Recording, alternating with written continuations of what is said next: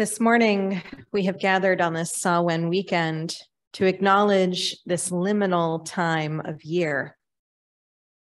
The crops are harvested, the weather has grown colder, the nights come quicker, and the morning sun breaks later in the day.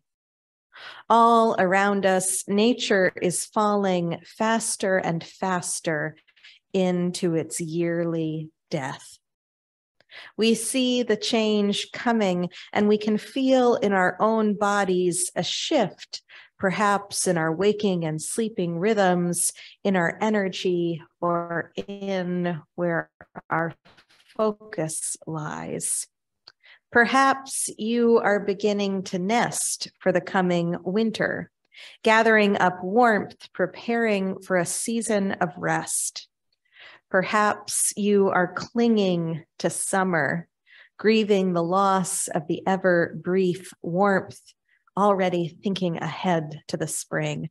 Perhaps, like millions around the world, you are sensing the inherent mysticism of this time of year when the cycles of life and death are making themselves known in the stilling of the earth, nudges many of us to consider what worlds might lie beyond this earthly realm.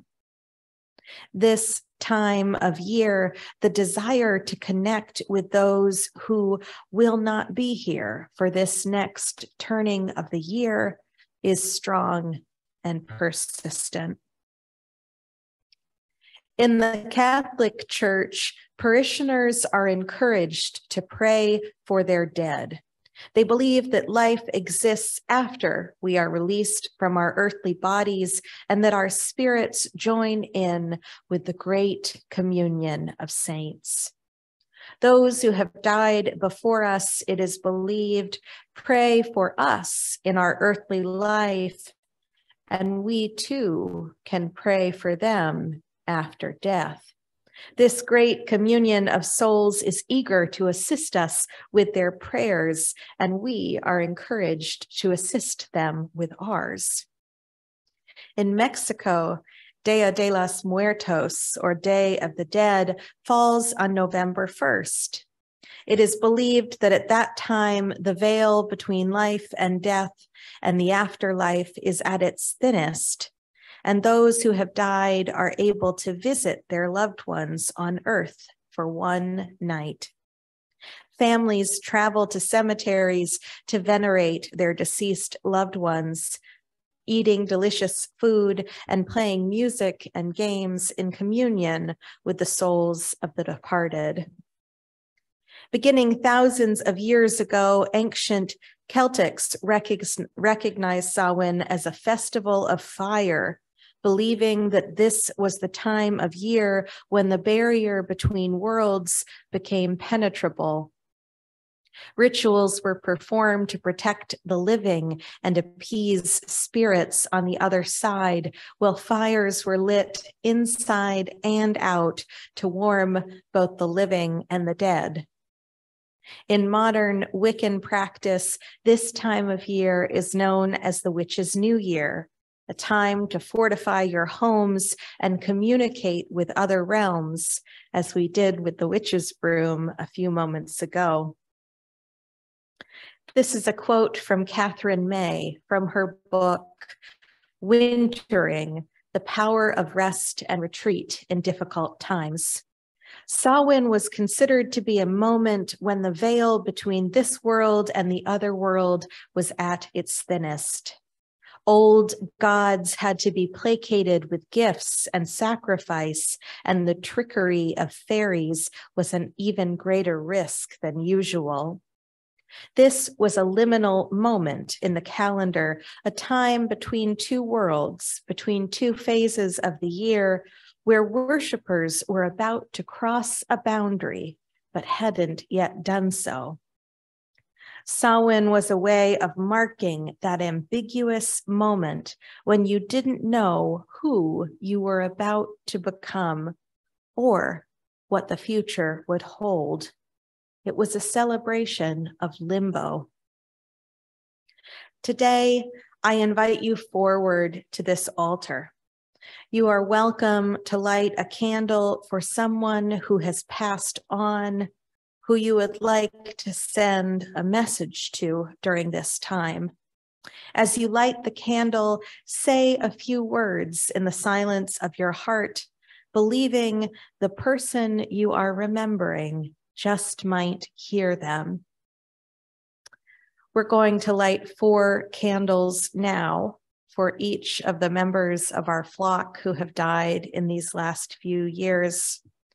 A candle for Donna Kroger, a candle for Jeff Cash, a candle for Lyle Gouldogger, and a candle for Damon Gross. You are also welcome to light a candle while holding the change of seasons and all of its meaning in your consciousness.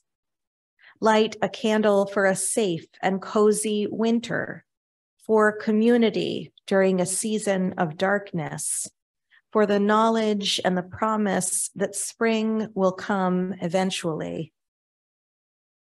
Or perhaps there is something you are hoping to lay down to eternal rest, something that has been plaguing you or holding you back from living your highest good. You are invited to light a candle of release and of inner peace.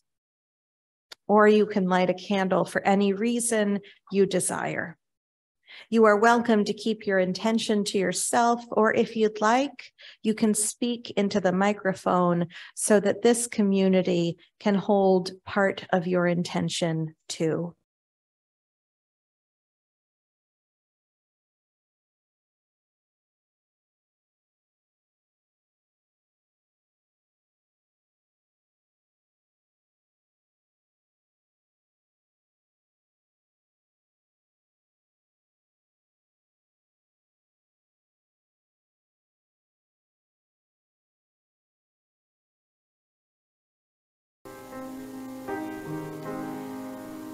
At this time of year, when the veil between this world and whatever lays beyond is at its thinnest, we hold in our hearts the memories of all those who shaped us into who we are today, those who came before us and paved the way for the lives that we are blessed to lead, those who came before us who taught us a better way to live, or a way you shouldn't live. All those who left this world unjustly, too soon, and in pain. And all those who died good deaths that tell us how to leave this world in peace.